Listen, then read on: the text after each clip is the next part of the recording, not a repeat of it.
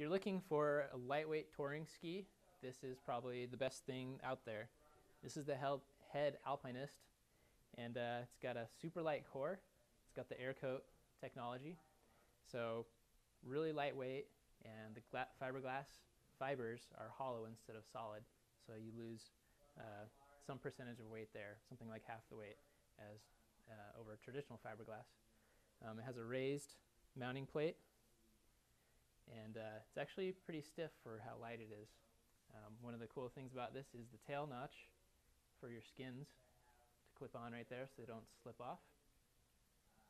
And this is a great ski mainly for getting uphill because it's so light. If you're skiing a lot of deep powder, it's a little bit on the narrower side. It looks like it's 73 millimeters at the waist, give or take a couple millimeters for the size that you're getting. But again, it's a pretty good ski for any condition, even if you're not touring. It's versatile enough to ski the resorts. If you're wanting a lightweight ski that's easy to manage, this is a really good one to have. On the really firm snow, the solid ice, it's not ideal, but again, the lightweight feel of it is hard to overcome. So it's hard to ignore that. So this is a great ski to have regardless of your resort that you're skiing at. Again, this is the Head Alpinist.